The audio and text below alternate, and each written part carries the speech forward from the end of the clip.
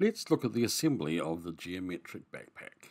We have our pieces which we've embroidered, and so we have our sides, our front, our other side, and our back. So let's join our pieces. So let's start with our back and join our bottom panel to our middle panel. So we put a pin in on the corner to actually get all the seams lined up, and then cross a pin through that pin point, go to the other corner, point to point, cross pin, and then one in the middle. We're using cork in this backpack, so a little bit hard to actually pin through them when you've got cork.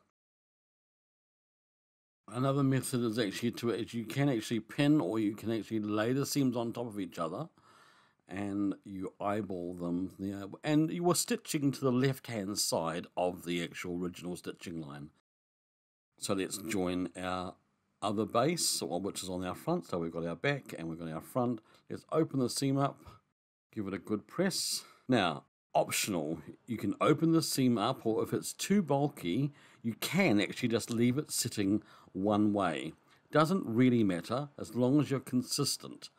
But sometimes choosing a fabric that's a little bit heavier, opening the seam up is a little bit hard. So what we want to do is we need to actually cut our lining pieces. So here we go. We've joined this is our lower back, I think, and so we've just laid it onto our lining, so it's wrong sides together, and we're just cutting out the same shape as the outside panels that have been joined. Okay, so we've got our lower joined panel, then we've got our front joined panel, which has got our zip pockets in it. Again, we're just laying wrong sides together. So there we have our linings cut for our back and front joined panels. There we go. That's what the colour will be on the inside. And now we have our side panels.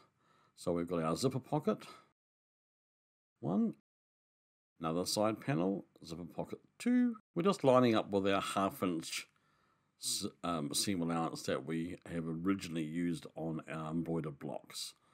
So there we have our extra pieces, and we've got a contrast fabric, so we're going to be doing our upper side lining, which is the fabric one with the buttonholes through it. And then we have the other side, and then we'll have our front panel, which is again the ones with the buttonholes that have been placed in it. 1, 2, 3. So the piece we're missing is the zipper pocket. We have a zipper pocket actually for our top of our back lining. We'll be doing that next. So we have our lining, our back, but we need to do a zipper pocket for the top of it at the back. So let's hoop up with some cutaway stabilizer, do our placement line for our zip, remove our hoop, and we put our zip face up, tape it down on top of the placement lines, and ensuring that your zip is closed and your runner is on the left hand side. So let's stitch our zip into position. We're using a size 3 zip, which is roughly a 3mm tooth. We don't generally go much bigger than that. If you do want to use a heavier zip, then you need to actually slow your machine down. And if you have to go over the zip, you need to hand wheel over the zip, and you don't want to break needles. So we're placing our piece of fabric on top of our zipper pocket, stitching it down into position. Take our tape off. Then we're going to trim back to our stitching line, because this is going to be a satin stitch on top of our zipper. Just a different method compared to what we normally do, which we normally fold a piece of fabric over. We're going to lay the bottom fabric onto below the zipper. Stitch around, again trim back. And before we do anything further, we want to turn our hoop over, and we want to cut the opening for our zipper pocket. And so when you're using a cutaway stabilizer, it means that you can actually cut away quite successfully and then the zipper pocket is open, ready for you to use. So we're going to place a piece of back liner onto our underside of our pocket, stitch into position. Then we're just going to take the hoop out again, and we're just going to trim back that edge where we trimmed back on the other side at the zipper, so as that we can actually do our fancy stitch, whether it be a satin stitch or a decorative stitch or a floral stitch. This row of stitching is going to hold those two pieces of fabric together. And then finally, let's put the back onto this pocket. Again, underside of the hoop is up, taping our fabric together, and it's right sides together, wrong side up. And we're going to stitch this into position. Round we go. Round we go. Place our fancy stitch on the top. Then we want to move our zip into the middle of our pocket and then secure that end. Put a piece of tape over so as that the zip tape doesn't flip up and get caught on the foot. So let's just take it out of the hoop, trim back our seam allowances to 1/2 inch, 1.25 centimeters, past the perimeter stitching line. When you deal with the zip stopper, sometimes you need to just be wary where it is. Make sure that doesn't allow you to, for the ruler to slip while you're cutting. There we go, that's that top pocket, which is the top of the back.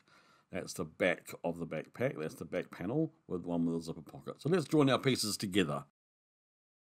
So let's start with the side, and it's right sides together, and we'll pin the seam and then do a 1/2 inch seam. Just back tack at the beginning, at the end. There we go. 1/2 inch seam, 1/2 inch seam. Okay, so we want to join our panels together, but we need to open our seams up first. Again, if you had a resisting fabric that didn't like being opened, it's fine to let the seams sit one way, have a one-way a direction seam, it's fine. So let's lay our side panel to our front panel. We're working sideways here at the moment. Pin that seam, that panel seam together, and then go to the machine and stitch our 1/2 inch seam.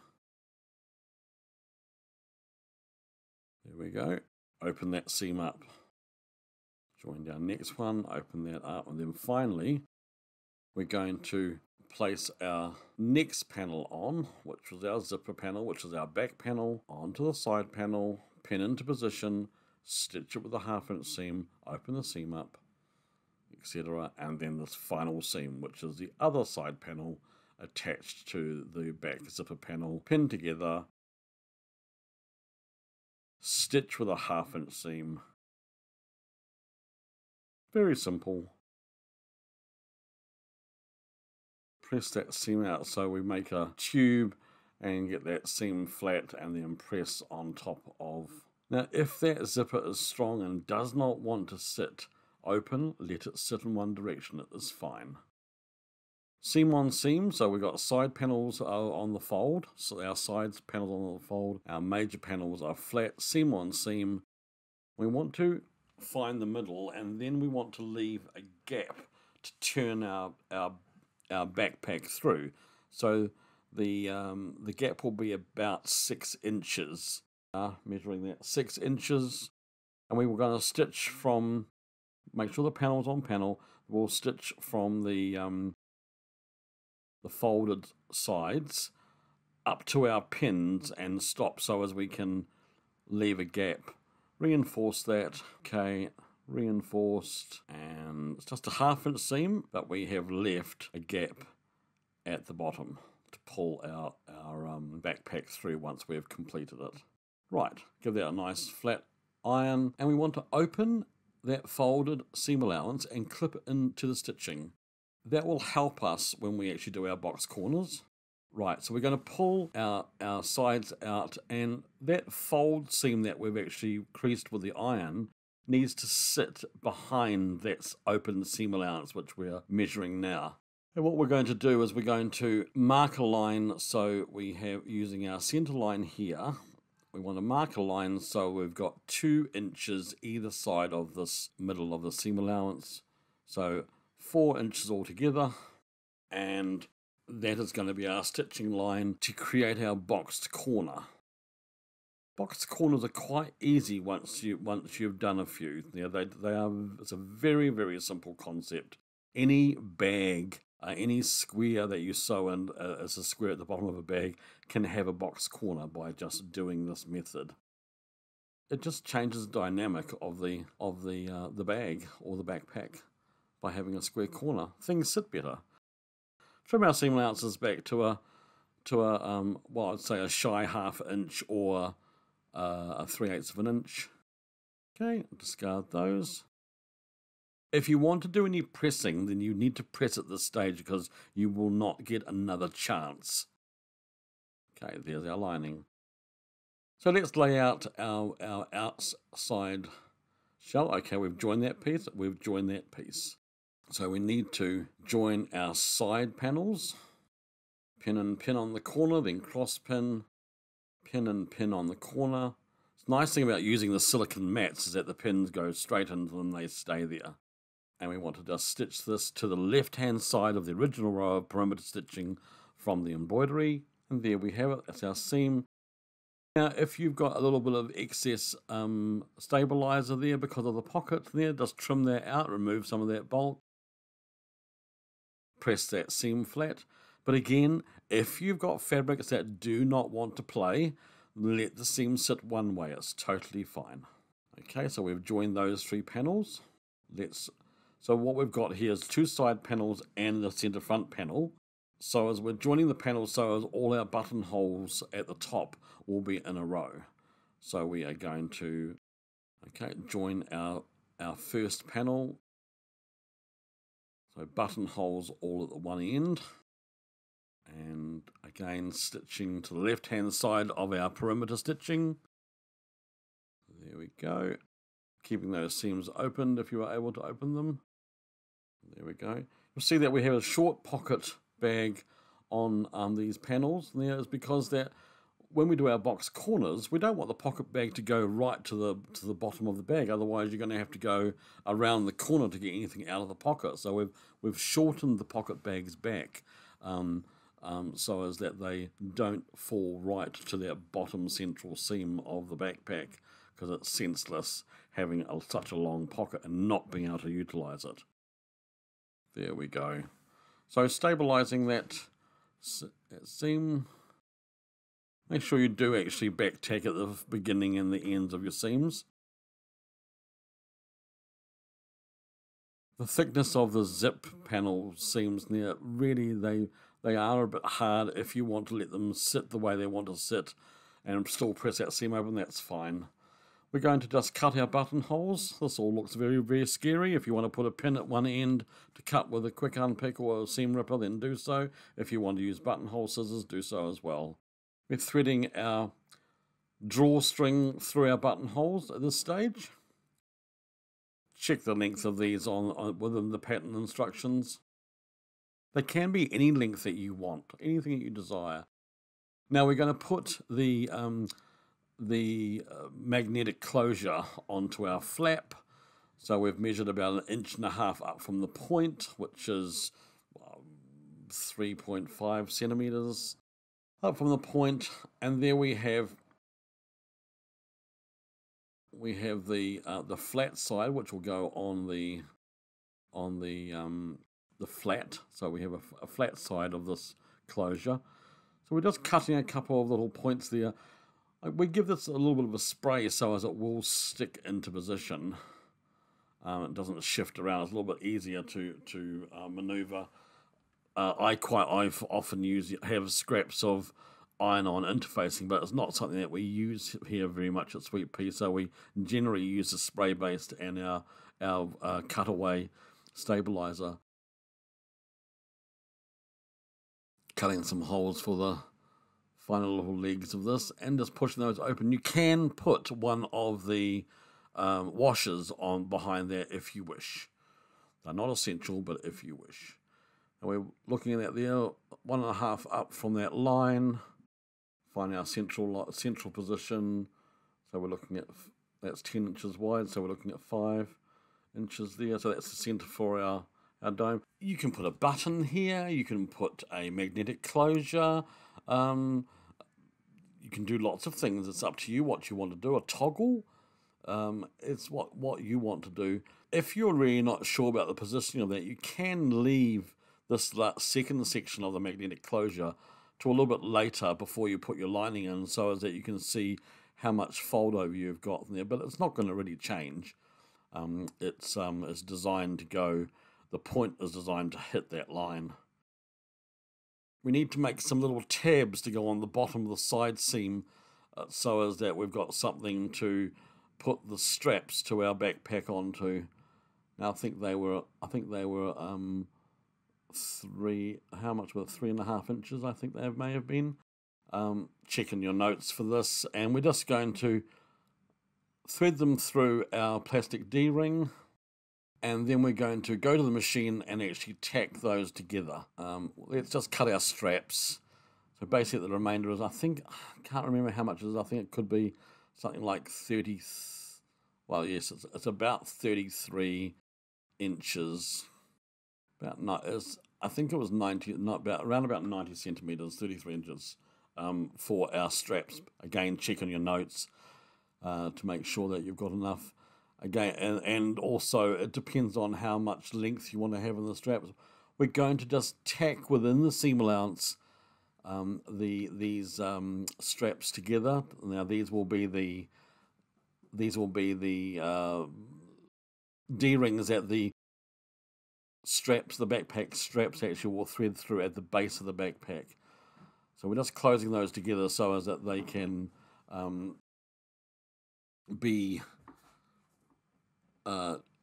more manageable. And then you can see that we're actually just trimming off the ends and then using a flame just melting the ends of this tape.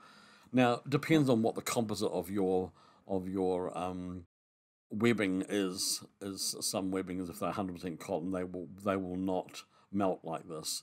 So we're looking at 3 inches up from the bottom stitching, or 3.5 from the bottom seam allowance, and we want to just stitch those into position within the seam allowance. Just take your time doing this. Now, I mean, it says we've got some thicknesses here. Every machine is different, and if your machine hesitates going over this thickness, then start further in on the webbing and then reverse backwards rather than trying to go on to the height of that webbing. So we're looking at this as being, we've got 3, that's in the thirds through there, and we're going to put our straps attaching to the base of, no, this is attaching to the top of the back panel, because we're going to put our flap on top of this. Those straps are sandwiched in with the flap. Here we have our other panels. We want to put a tack in and just keep the drawstring in position. We want to just tack those into the seam allowance again by machine so as they don't fall out while we're stitching. A lot of people will use pins and just keep pins into place there, but we like to actually tack within our seam allowances, because then we know it's secure. It's not going to get caught up on anything else. You don't get injured in the process of working with your bag, and you know that their position is quite final. Let's just join our last panels. So side seam of our back panel to side seam of our side panel, corner to corner, and stitching to the left hand side of our original row of stitching.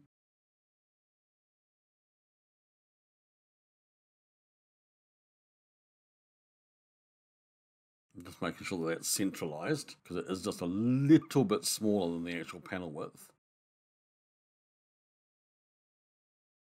Again, tacking that into position within the seam allowance, not on the seam allowance, within the seam allowance. Okay, so there we have our last seam allowance to be stitched together,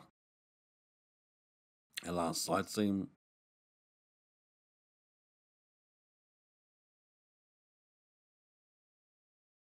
And back to the machine.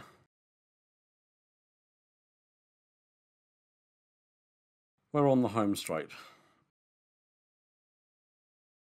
If you were using fabrics like canvas, etc., and you want it a little bit more rugged and a little bit more outdoorsy, you might find that you might want to use a triple stitch when doing your panel joins, or if you're using a heavier fabric, you might want, heavier thread, you might want to do double rows of stitching. It's up to you how you wish to secure this. Stitching across the bottom, and so we're going to do exactly the same as what we did with the lining, and we're going to create our box corners. So we're snipping into our seam allowance, our stitching on our folded seam allowance there, and that allows that seam allowance to open up without giving you any grief. Centralize that seam, and we want to mark on our 2 inches and 2 inches, so it's 2 inches either side, so 5 centimeters either side of that central line. Just make sure that it is in the central position, otherwise our box corner will be skew. 2 and 2, and again stitch across, keeping that seam allowance open, and reinforcing back stitching front at the beginning of the seam, at the end of the seam. Let's turn that through and show you. There we have a box corner. Just be aware about where your straps are. They can get in the way of stitching sometimes, so just be aware, just know where they are. If you want to actually fold them up and put them into a rubber band or something like that, like a ponytail, then do so, as long as you know where they are, because you don't want to catch them in a seam, you don't want to cut them off either. Right, push those in. If you want to do any final underpressing before you actually go further, now is the time to do it, because once that lining's in, you won't be able to actually do it successfully. So bag is turned to the right side and lining is turned inside out, and we're going to slip one inside the other like a satchel, just like an envelope. Tuck our straps in, tuck the flap inside, and then pin our seams into position, because we're going to sew these 2 layers together around the top. Now, normally around the top of a tote bag, I usually put a piece of an iron-on interfacing around the top edge of the lining to give it some fortitude or some body. But because this is a drawstring, we don't do that on this one. But if you felt that it was a little bit limp, that double cloth edge because it's got no stabilizer in it or anything, then by all means put some light interfacing around that top edge, just for a couple of inches in depth. But it's up to you. You don't want to be interfacing over top of the buttonholes, of course. But it should be stable enough if you've used we've used calico or muslin as our stabilizer. It should be enough, but sometimes if you're using quite rugged fabric, these panels will look a little bit lightweight.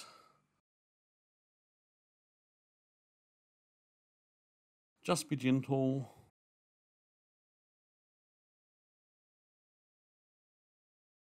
It is a fun project, and it's great seeing it come to life. So we're almost there. So what we want to do is just tuck our lining inside, and then we want to, before going too far, let's just sew up our closure at the bottom. So we're just using some quilt clips, and then we're just going to top stitch the seam closed with the machine. Doesn't really matter what color thread you're using there, but it's if you can match it, that's good. So now we're going to finally tuck that lining in, and we want to press our lining just to the inside of that seam, and then we're just putting some clips around the edge to hold those edges into place, because we're going to top stitch a casement line. I say casement line, it's going to create a tube for the drawstring to run through, so the drawstring draws up evenly, and the top of the bag looks neat. So we're going to do 2 rows of stitching, one above the buttonholes and one below the buttonholes. So you can use your normal stitching foot, swing your needle to the left-hand side to do this row. So we're only going from side seam to side seam of the buttonhole panels, and then swing your needle to the right-hand side and stitch just below the buttonholes. So making parallel lines, and that will be so as that the drawstring can run securely through the channel you've just stitched into place. Finally, follow the instructions that came on the packaging with your sets of clips. Some of them have got 2 bars, some of them have got 3 bars. It depends on how you wish to do this. So there is our backpack.